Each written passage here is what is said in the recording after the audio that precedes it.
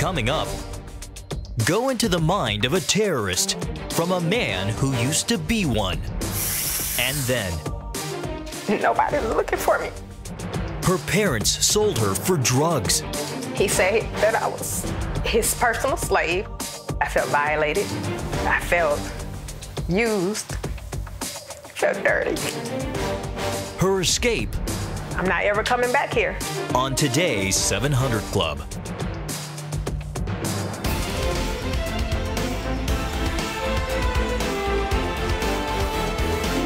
Well, welcome, ladies and gentlemen, to this edition of the 700 Club. This weekend, the city of Dallas honored its fallen police officers who died in the bloody shooting rampage last weekend.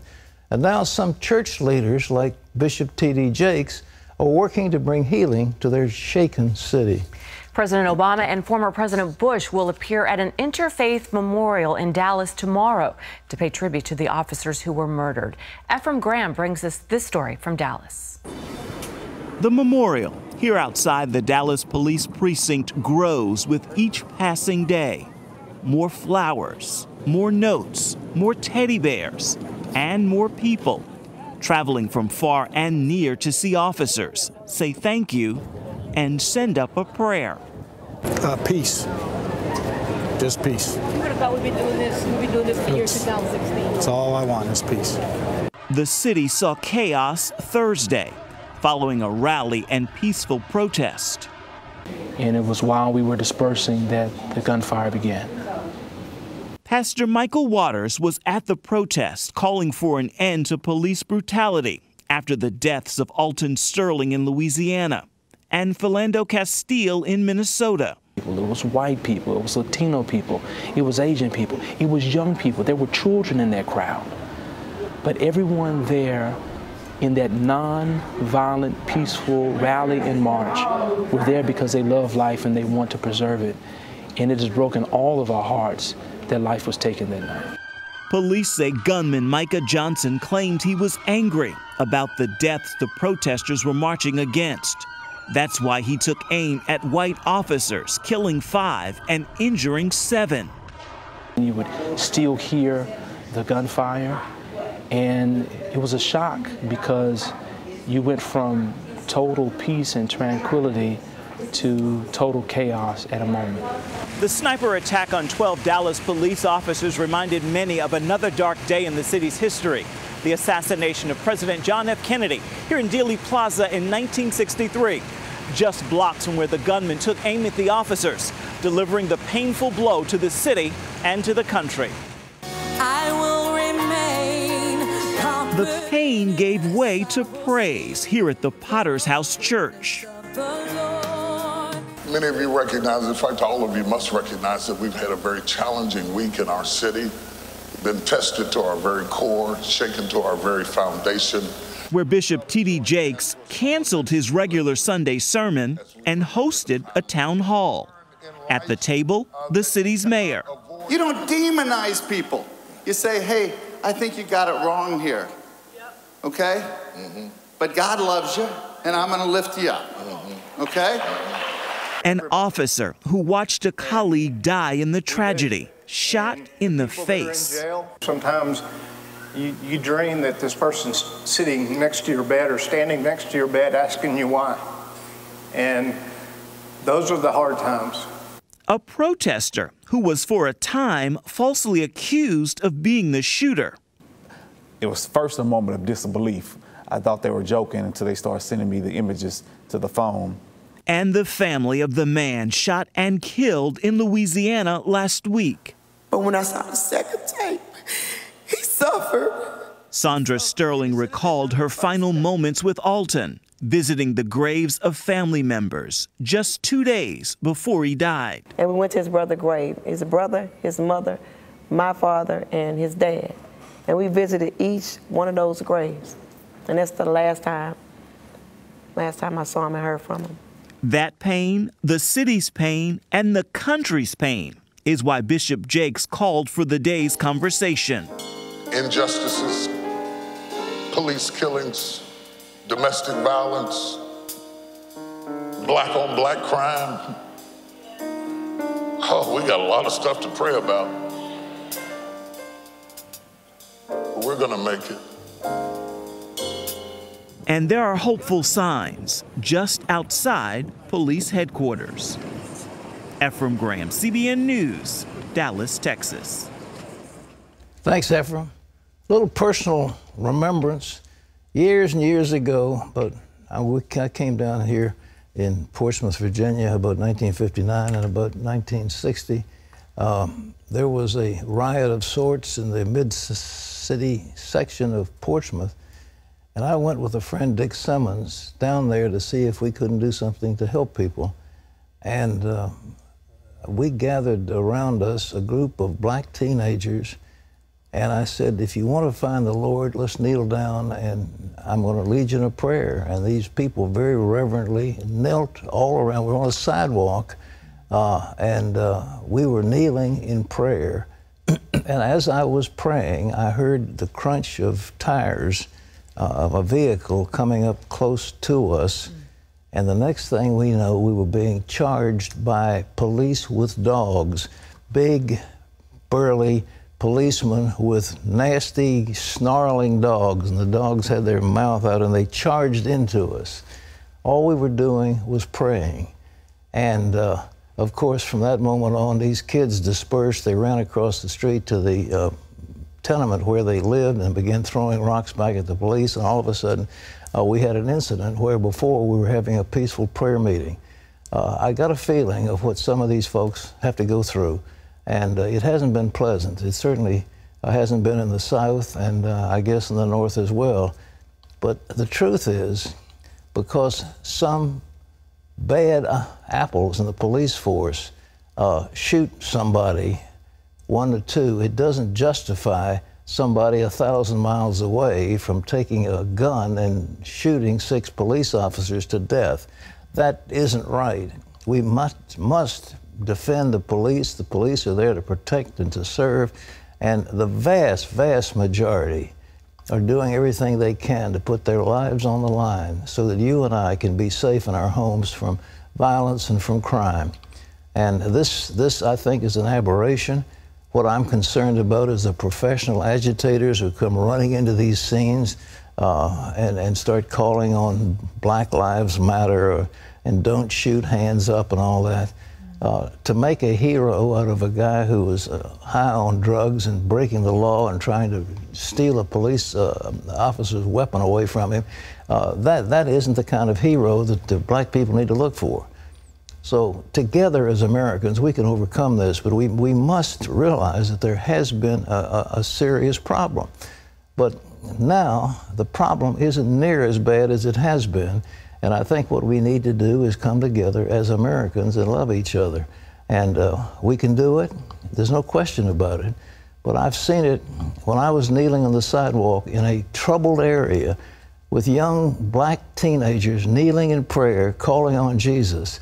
I realized I had the answer, and I still do, because the answer is in Jesus Christ. Well, Americans are still taking to the streets to protest the police shooting in Louisiana and Minnesota.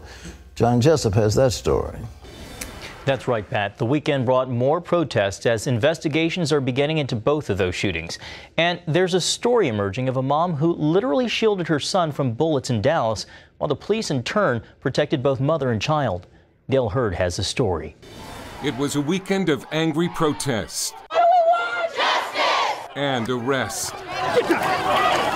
Racial tensions at the breaking point after Dallas Army vet Micah Johnson used his military training to shoot and kill 5 Dallas police officers at a Black Lives Matter protest over the shooting of black men in Baton Rouge in Minnesota. And the Dallas police chief says he planned an even deadlier attack, possibly using explosives.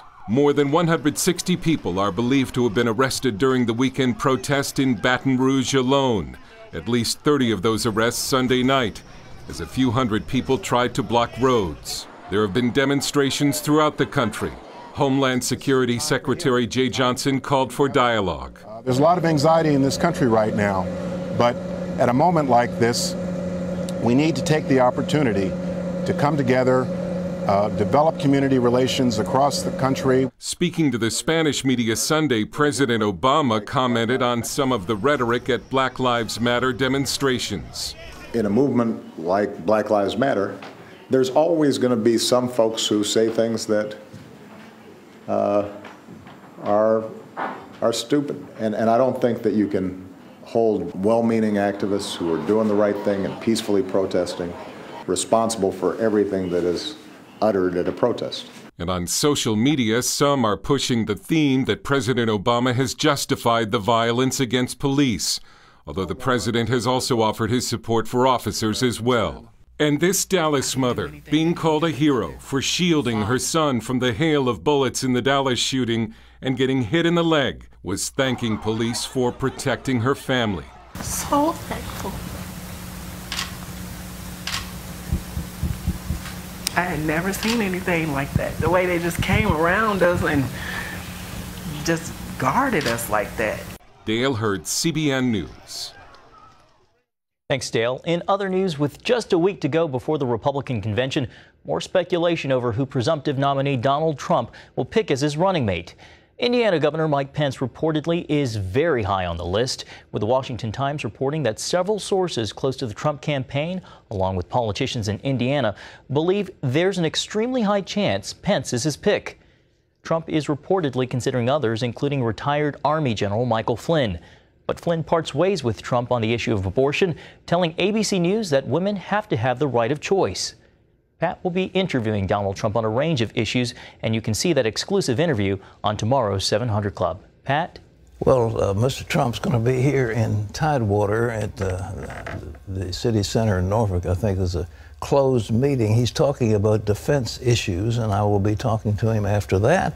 And then we will be bringing you that exclusive interview tomorrow on this show. Wendy? So maybe we'll know more about who he's going to select for Well, he vice told me president. the last time what he wanted, and it wasn't a general, so we'll see. Okay, that's going to be exciting. Awesome. Okay. Well, coming up, a former Muslim sniper takes us inside the mind of a terrorist. Find out what motivates ISIS and other extremist groups and how to stop them.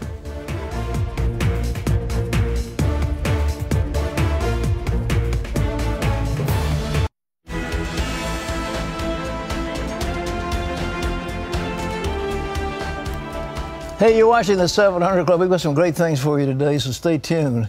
The most recent attacks in Brussels, Orlando, and Istanbul have Islamic extremists written all over them. But what's behind these brutal and bloody terrorist strikes? We're going to speak with a former insider who may have the answers. Take a look. Sada is a Palestinian born in Gaza. He joined the Fatah movement when he was just 17 because he says Yasser Arafat was his hero. Sada believed the Jews had stolen Palestinian land, and so he was determined to help push Israel into the sea. He became a sniper, picking off Israeli soldiers. His nickname was Butcher. But his most prestigious job back then was as personal driver for Arafat. In the 1970s, though, Sada left all that behind and started a new life here in the United States, where this Muslim with ties to terrorism heard the gospel for the very first time and turned his life over to Jesus Christ. Sada says his Christian faith and his experiences with Islamic extremism have left him uniquely qualified to explain what motivates ISIS and other terrorist groups and how best to respond to them. He writes about it in a new book, The Mind of Terror. Well, it's nice to hear from somebody's been there. Sada joins us now. We welcome him to the 700 Club. So good to see you. Thank you for being with us. So good to be with you. Thank you. Thank you very much. We were just talking. You've gone on some kind of a diet. You're half the man you used to be. What happened? I decided I had some health problems that I needed to lose some weight. So I cut down half of my weight, basically, 180 pounds. You have a formula. You can sell it if you want to. Well, you were born in Gaza. You were a Palestinian, and somehow you were fascinated with Yasser Arafat. You worshipped him. What happened? He was my hero, literally. But Jesus came to in the picture, and he became my hero. Amen. Jesus is. You know, I've interviewed Arafat at least 3 times or more. I met him in Gaza. I met him in Jerusalem and other places. I mean, in Bethlehem, and he was a stone cold killer. You know, he really was. I mean, he didn't hesitate to shoot people. I mean, was that the kind of hero you wanted? Well, at the time, of course, because of what I believed, and I believed I had the right to my homeland, and that's what I was fighting for. And at the time, you know, didn't know exactly what I was doing. You know, in my mind at the time, as like anybody who was angry and violent at the time, for me, I was in the right. You know, they say the craziest person and most psychic person in the world is always believing that he's doing right. Well, you were a sniper. You actually shot Israeli soldiers, right? Sadly, I say so, yes. Yeah. I was an assassin. Assassin? Yes. Well, where did you think you were going to go? Where did the people around you think that this was going to result in end? We believed we had the cause. We believed in the cause of our homeland, having homeland. See, I grew up in Saudi Arabia since I was 2 months old. My family immigrated to Saudi Arabia from Gaza. And I was called a Palestinian immigrant and a refugee all the time. And I hated that. I did not want to be an immigrant and a refugee. So when we lost the war of 1967, I decided that's it. These Arab leaders are wicked and selling us out to the Jews. We're going to go fight for it. And so that's why I joined Yasser Arafat. Well, Arafat, the PLO, was a creature of the Muslim Brotherhood out of Egypt. Did you think of any of that, or you just thought this is the cause for Palestine? Well, at the time, we really did not have an Islamic cause. I did not. I didn't think Arafat did either. Most of us all were secular. We just fought for a homeland, basically. Well, the terrorists today, are they different from what you were? Today, they are totally different. They are fighting for the cause of Allah. Or at least they are training their people and brainwashing their people to believe that's the right cause and that's the right fight. Today, what do you think is going to change all this? Is there anything that you see other than a divine intervention that's going to make it happen? Other than a divine intervention, there is not going to be. Other than us, the followers of Jesus, loving them, and pray for those who persecute us. That's the only way we're going to make a difference. Have you studied this ISIS, this Zarqawi and the others who have led that group? It's kind of strange, this caliphate. He is very, very learned person. He is very highly educated and very smart. And he is using that intelligence to lure down young Muslims that are troubled, that have a background that is being hurt somehow. And so he's using that. He's using the media very, very wisely. What would you think America ought to do to stop that? Just love them or do something different? We have to be careful. You know, I'm an immigrant, and I was given the opportunity for the American dream. You know, Pat, I hated America and Americans and what it stood for before I came to America. And I didn't know why I was so drawn to come to America. I was drawn. And I came.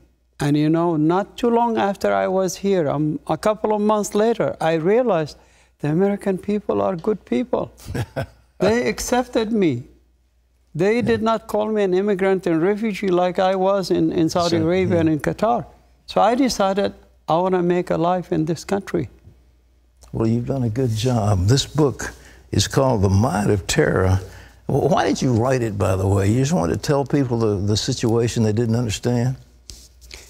This book came out of the fact that I was so tired of seeing that terrorism. Because I was taking part of that in my life, in my past life.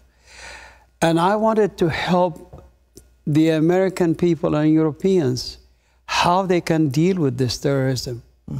The only answer for that is Jesus. There is no other answer. There is no other answers. I believed in a homeland that is Palestine. But now I do believe in a land that God called Israel. And I stand for Israel. I stand for Israel's right to exist.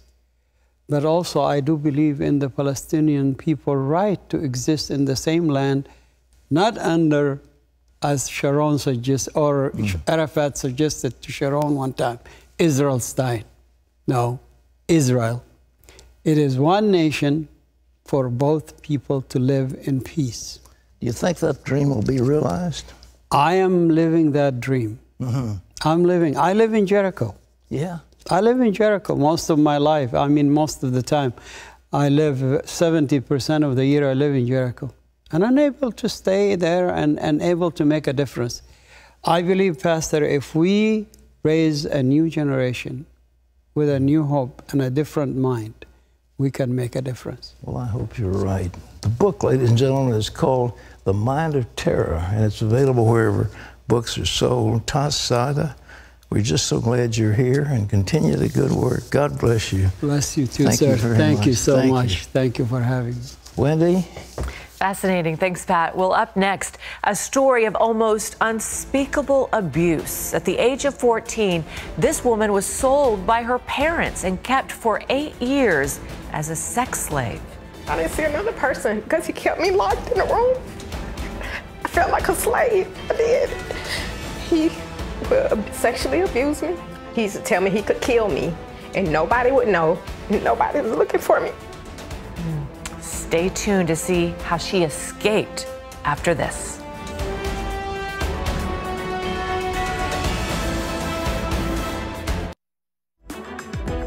To see this week's top on-demand videos, go to cbn.com.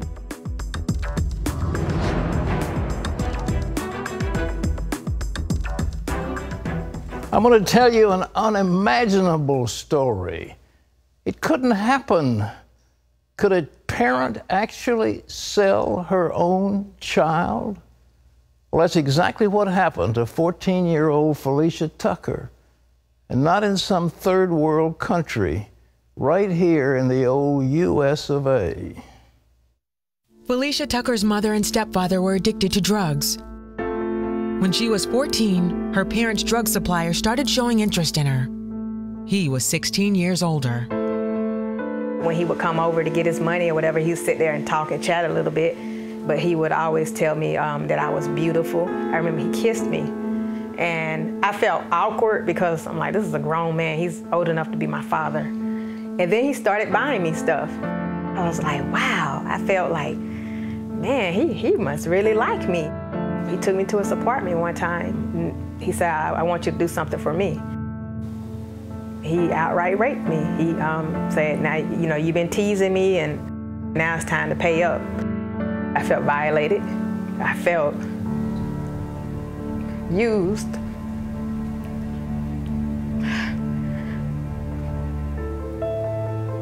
I felt dirty. That same year, Felicia's parents were arrested and sent to jail. The supplier paid the bail and demanded a trade to clear their debt. So they made a deal, I guess, with each other. He said he would get his money right or whatever, and he said, well, Felicia stays with me. Felicia had to drop out of school in the 7th grade and lived in isolation, enduring every type of abuse. For years, sometimes I didn't see another person because he kept me locked in a room. I felt like a slave. I did. He would sexually abuse me. He would call me out when he was ready for me. He said that I was his personal slave. I could do with you. I can kill you. He went from calling me beautiful to ugly. He beat me several times. I was close to death. During this time, Felicia's mom and stepfather made no effort to bring her home. He used to tell me he could kill me and nobody would know, because he could bury me at the bottom of the hill of that land. Nobody would know because nobody's looking for you. Nobody was looking for me. Felicia felt the only solution was to end her life. I looked in his cabinet and I got some pills out and I took almost the whole bottle and I said, well, it's gonna be over now because I don't want to be here. I can't go home. You know, I'm stuck. I don't want to be here. I hate it here. And I laid there and I closed my eyes and I thought that was gonna be the end of it. And I woke up. And I was mad that I woke up. Felicia lived in mental and physical captivity almost 8 years. 14, 15, 16, 17, 18, 19, 20, 21. I missed out on so much. When she was 22 years old, she finally resolved to run away. Her chance came when her captor forgot to lock her bedroom door one day. He used to always tell me that he was gonna kill me if I left. I had tried one time before to leave, like years before, and when he drugged me back, I said if he locks this door, you know, my bedroom door, I was gonna go out the window or anything. I was getting out of there that day. And I opened the door and I looked around at the living room, looked at where I had been for all those years, and I said, yeah, this is where I have been, but this is not my home. I'm not ever coming back here. Felicia fled 12 miles down the road on foot. I have not seen him. That was October 1997. I have never seen him again. Felicia had no education, life skills, or family to live with. So the next day, she walked into the Army National Guard office and signed up. She kept her past hidden and thrived in a new environment. She later joined the Army and met her husband on assignment in 1999. Together, they had twin girls. After serving 4 years, Felicia left the military, and the trauma and abuse from her past began to seep into her marriage. After a divorce in 2005, she found herself a single mother struggling to make ends meet. When she fell behind on her daycare payment, a church worker offered her a glimmer of hope. She said, your girls go to the daycare here at the church. Why don't you all come to church this Sunday? She said, and I want you to know that as long as you show effort, your girls will have a place to stay, you know, a daycare. And I was just looking at her like, wow. She's showing me mercy. It made me feel love. I remember the pastor preaching. He said, if there anybody in here that hasn't made Jesus their Lord and Savior. And my heart just started beating real fast, I mean like in my throat. And I walked to the altar and I got saved. I gave my life to Jesus Christ that day. I just felt, I don't know, I just felt like the weight of the world was off my shoulders. I felt so light. I felt like dancing. I mean, I could have did flips the way I was feeling inside. Before I was in bondage, physically, spiritually. I didn't know who God was, but when I felt the love of God, it's like that ball just started unraveling and I could start living again. Today, she is happily remarried, has a great job, and both of her daughters love God. Felicia says her new faith not only changed the course of her future, but it even changed her perspective on the past. He freed me from that bondage or feeling like I owe somebody, and he also freed me of that hurt. I forgive that man. I forgive him. I do. I pray he gets saved. I mean, I never thought I would be living the life I live today. You know what I mean? I belong to him. And I wouldn't trade it for the world. He says that I'm beautiful. He says that he loves me unconditionally, and I am the apple of his eye. Bondage, bondage. You know, you may not be a physical slave, but chances are you're in bondage to something. You're in bondage to the past. You're in bondage to some kind of drug. You're in bondage to alcohol, to tobacco, for your own hatred and bitterness. There's a lot of bondage. Felicia was in the most excruciating kind of bondage you could imagine. Just imagine being sold and being locked in a room and nothing to do. It's amazing that she wasn't scarred for life, but somehow the Lord took what was meant for evil and turned it into something good. Now, Jesus Christ came to set the captives free. That's what the Bible says, and it says it several times. It's very clear. He came to set the captives free. Now, if you are in bondage, whatever the bondage may be, whatever has held you down, kept you from reaching your full potential, whatever that bondage is, the Lord has set you free. He died to break the bonds, to set you free. And if you want freedom today, whatever it is, you may be in actual bondage, you may be an actual slave, but so many people are enslaved to the other things that I mentioned. And if you want to be free from that bondage, I want you to pray with me right now. Don't be afraid. Just bow your head and watch what God will do in your life. All right?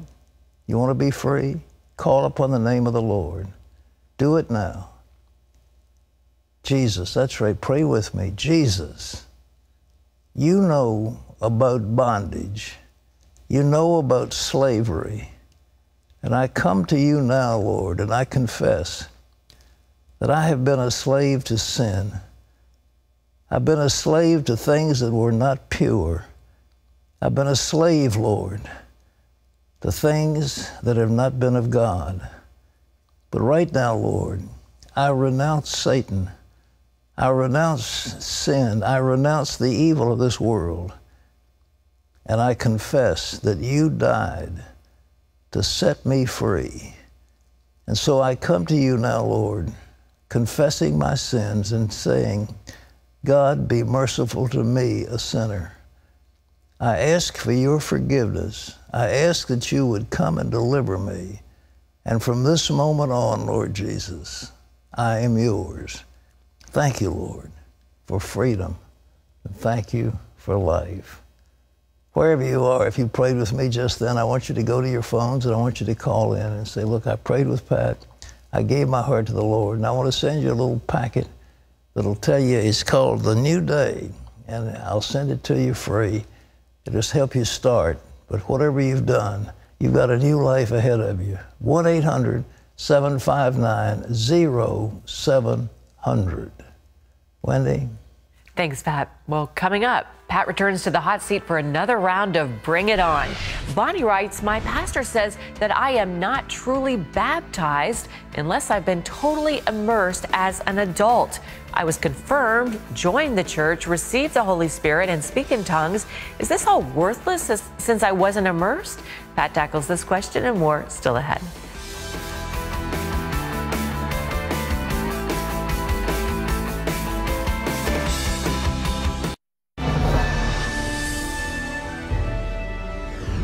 Welcome back to Washington for this CBN News break. Al-Qaeda's media arm has released an audio in which the purported son of Osama bin Laden threatens revenge against the U.S. for assassinating his father. In it, Hamza bin Laden tells Americans that they are accountable for the decisions of their leaders. He also says Al-Qaeda will continue waging jihad against the U.S. in response to its, quote, oppression of Muslims. Well, kids in Hong Kong are becoming better students thanks to CBN Superbook. This past spring and summer, the University of Hong Kong's Education Department helped young students who were struggling in school.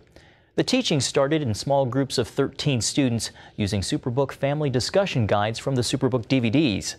Since then, students have seen improvement in their lessons and self-confidence. The university plans on continuing the program to help many more children with the Superbook ministry. Well, you can find out more about what CBN is doing around the world by logging on to cbn.com/international. Pat and Wendy will be back right after this.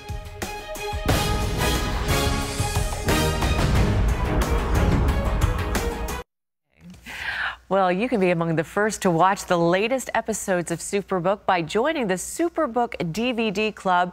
The cost is just $25, and your credit or debit card will be charged whenever we release a new episode. We'll send you 3 copies, 1 to keep and 2 to share with family and friends. Plus, if you join now during our Summer of Adventure, we'll send you the Explore 2-pack. It contains 4 episodes, music videos, and even a lesson on how to draw Superbook characters. Just dial the number on your screen. There it is, 1-800-759-0700, or log on to cbn.com. I like that, Summer of Adventure. Yeah, that's great. Well, it's the summer of something. With you, it's a surfing adventure, and with me. Yeah, I just got to surf 3 days in Florida. I surfed for the first time on the West Coast last week. You're going to be a pro. You'll be a teacher before you finish. Listen, I don't know about that. I just know that it's a lot of fun. It's addictive. Like, you know, when you get up on the, I never thought I could do it, but you know, those couple seconds that you're up there on the board, it's a kind of We fun. interviewed that nice young girl that only had one arm, you know, and she was a surfing champion. And the way her body Bethany was Hamilton, yeah. Unbelievable. I know, okay. she's amazing. Well,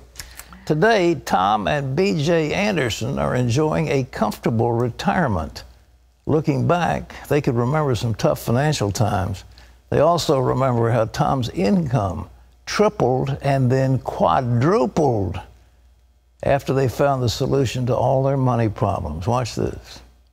Dr. Tom Anderson is proud of his 29 years in the U.S. Army. He joined in 1969 and served in Vietnam as a chopper pilot. When he got back to the States, he chose a new direction for his life. I decided I wanted to change my life, and so I applied for medical school, and I went to medical school in the military. Tom got accepted, and the Army agreed to pay his tuition. But to finish, he had to go off active duty and go to school full-time, which meant giving up a steady paycheck. What we did pick up was a $400 stipend that we received.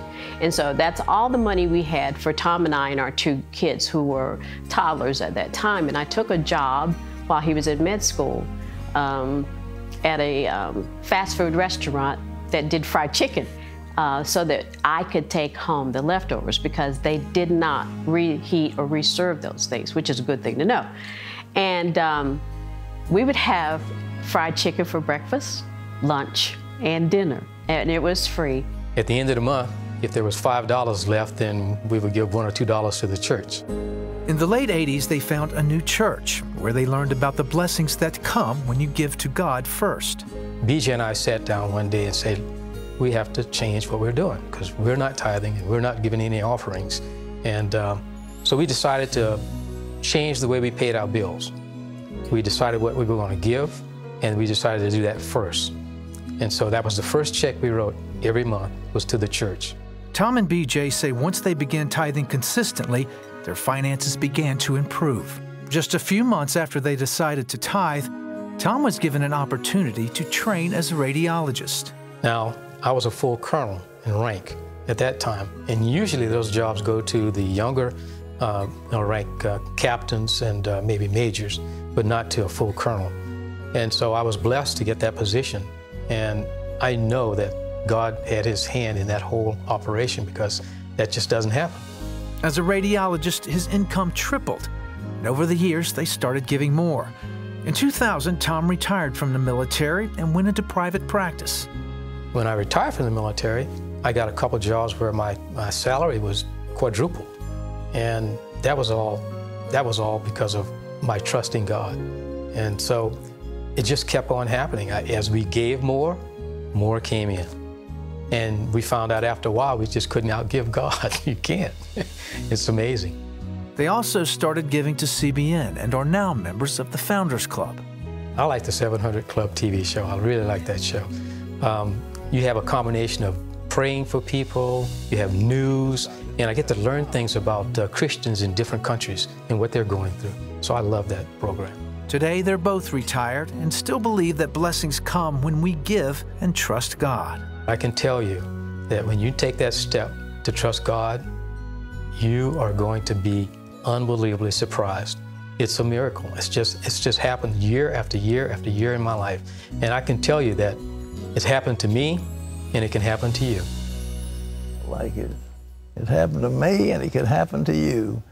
Isn't that amazing? Triple, then quadruple his income.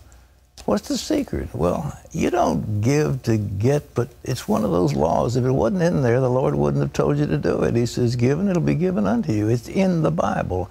And so it's not an unwholesome thing to expect a blessing when you bless somebody else. So what I want you to do is join the 700 Club. That's 65 cents a day, and you'll be blessing people all around the world. And I want to send you victory for life's storms. I think it'll be a blessing to you. I'll tell you what's coming up. They had me read from John, the entire book of John, and it's going to have some musical score to it, and we'll have that out in a little while. And for those who join the 700 Club, not quite yet, but it'll be available soon. But in the meantime, we have something called Power for Life. And they're teachings that we send out every month for those who join Pledge Express. So if you tell your financial institution, your bank or whatever, to just make an automatic withdrawal every month, then we'll send this an additional gift, because it helps save money for us and it helps bless you. So, Wendy. Sounds great. The surfer, the surfing queen, the queen of Malibu, who's just returned from conquering Malibu and the Gulf Coast. It is so beautiful out there. Yeah, it really is close to paradise. Well, anyway, up next, we'll bring it on. Sue says churches and religious organizations are tax exempt, yet Jesus clearly said, render unto Caesar Just because something is allowed doesn't make it right. Stay tuned for Pat's answer after this.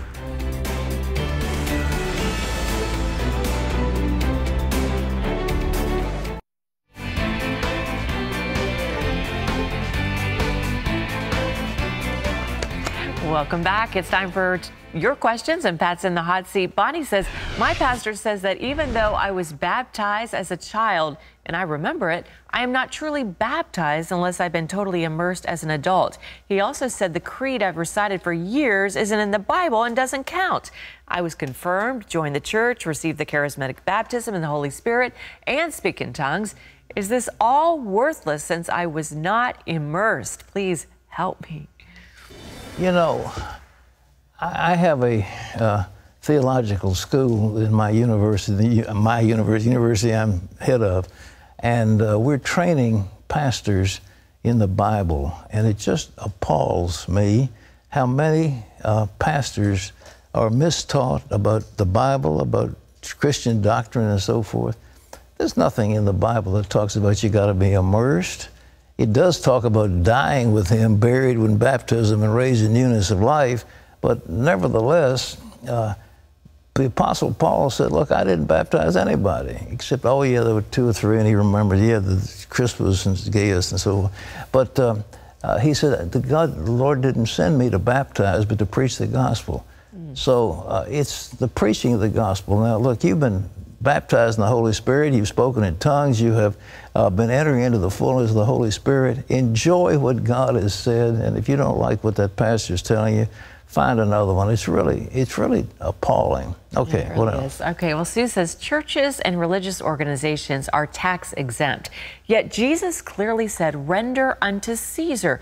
Just because something is allowed doesn't make it right. There's nothing in the Bible says you've got to give money to the government. The Bible says you give Caesar what belongs to Caesar.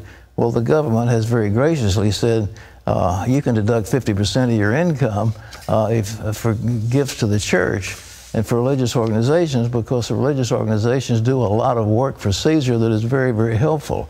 And to foster religious belief among the people is a great thing. You look back to see Cyrus, and he exempted people. He said, look, all this money is yours. You don't have to pay any taxes. You're free from taxes. So this isn't something the Bible says you've got to pay taxes. You render to Caesar what's Caesar's. Well, Caesar says, I want so much. But he isn't entitled to all of it, and I think he's asked for a whole lot more than we want to give him in today's world. All right. Okay, Marlene says, we have the freedom from religion. People and the American Civil Liberties Union continually fighting against Christians in all areas of our lives.